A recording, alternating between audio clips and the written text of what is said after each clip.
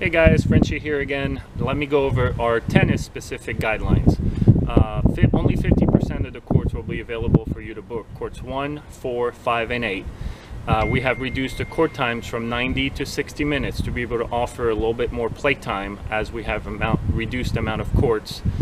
In consideration for the limited amount of courts, we like our members to restrict from booking more than one time in the morning. That is from 8 to 12 p.m. You could come back and play in the afternoon, but during prime time, we want to enforce and make sure that you only book one court.